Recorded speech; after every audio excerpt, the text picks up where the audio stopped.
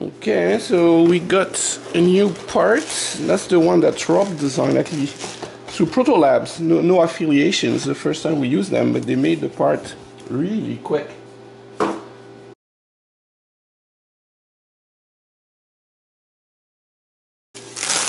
Oh-ho! Oh-ho! I think we are going to have a pin insertion festival. Beautiful! Oh, look at that. Wow. So what's the material? It's aluminum.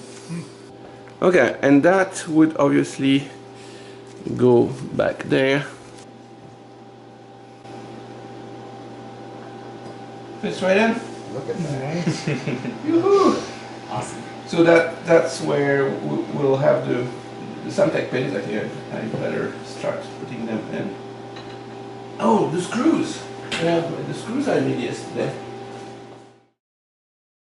And another thing to do is an Apollo screw, actually an AGC screw, which is a jacking screw. It pushes the connectors out and puts them in gently. We couldn't find the exact screw, but we found a blank that's close enough on McMaster, so I'll just machine it.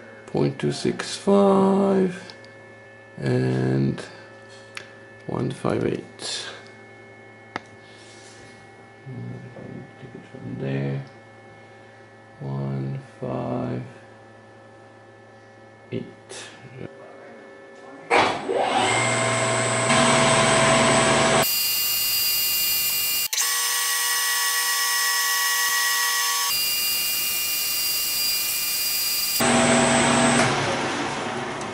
And one Apollo jacking screw.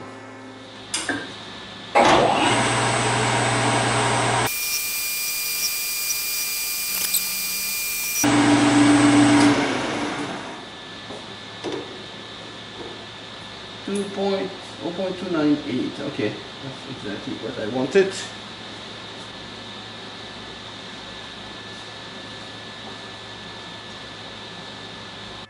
I present you with pseudo NASA washers.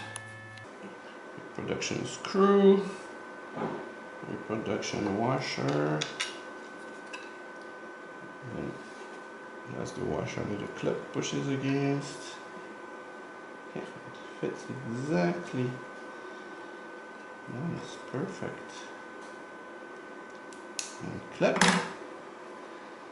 And voila. Okay, another little victory. And here are my special screws. We just need the PCB from PCBWay to show up. And Carl is pestering them. Well, it's pestering because we've been sitting at 33 hours. Grateful customers, and we pay, remember me, how much we pay for them? Well, I would have paid out of my pocket for the DHL. Okay, so here we will have, so this is a lot of pins actually, so we'll put a motor connector so we can get cables that we don't have to wire ourselves right into there. That should be good.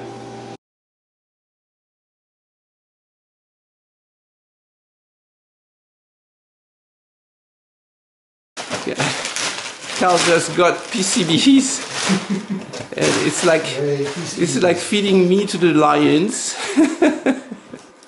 Don't cut your fingers. Slow down, slow down. Okay. All right.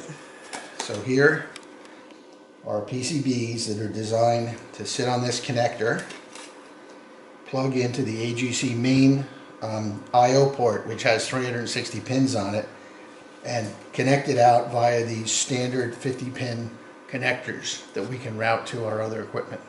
So, and the significance of that is that we're finally going to be able to plug all kind of things in our AGC as it was supposed to be in the first place. The rest of the spacecraft.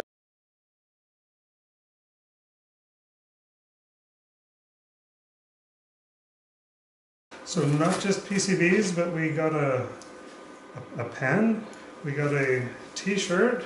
Trust me, I am a PCB wearer. I like the little rulers. Then that's not all, we got a little 5th anniversary badge. We just need some little batteries. All right, well, because it's their 5th anniversary, I didn't realize they were so recent. Well, thanks PCBWay again. So here is our connector plate, and here is the PCB from PCBWay.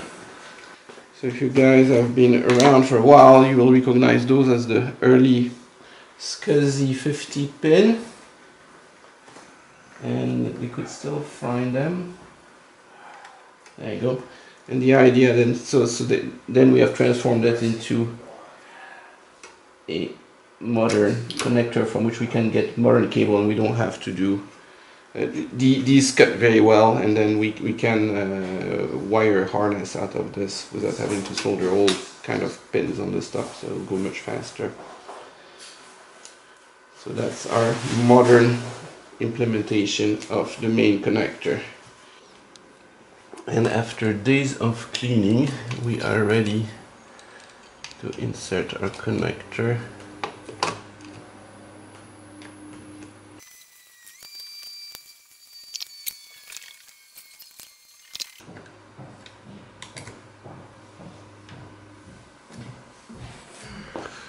Alright, so what am I working on, Carl? So this is the patch panel. Cables are plugged from this into the connector on the AGC.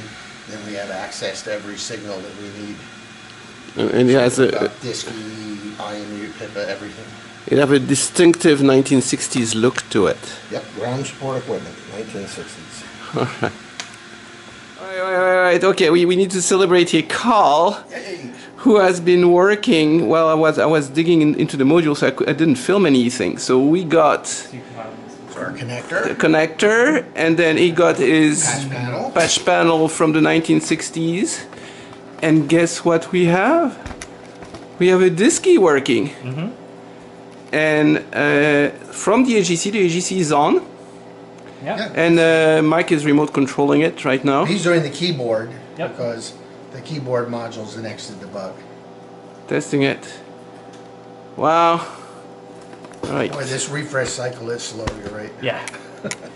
We'll jump over to Luminary after this. Yeah, where it does it a lot faster. What are you using right now? This is Aurora 12.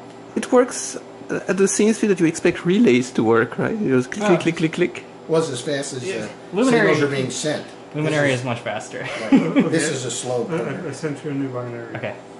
Let me jump over to Luminary first. Sure. And there is some There it goes. unmistakably Carl's wiring over there. Well, that's because somebody was going to wire up my cable and hasn't gotten to it yet. Nope, I got sucked into A million of them. into more archaeological digs into the module. Right. Alright, so let's go to Luminary 210. Mission time? Mission time? So he's going to try my Hello World program now. Yep. I've been trying to get Bitcoin mining working, but so far I've only succeeded in Hello World. So AGC programming is We're impressed nevertheless. So it's a new rope. A new rope. There's a Star Wars named A New Rope. Episode 4. Episode 4, A New Rope. So that's our DSKY version.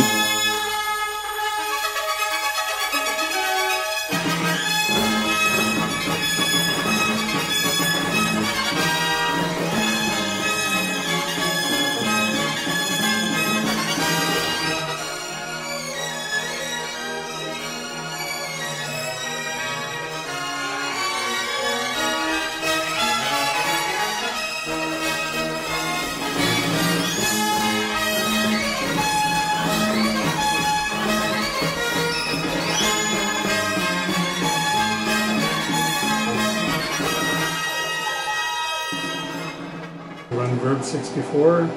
You deleted my verb. No, I just reused it. Verb 64. Now, if you look at the screen upside down, It says hello, hello, hello, hello. Okay.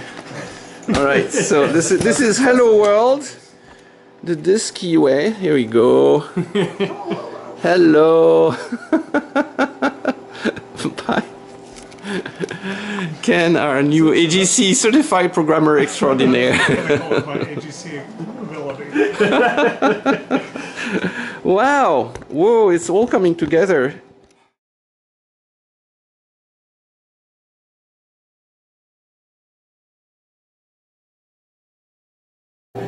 So verb 65, enter.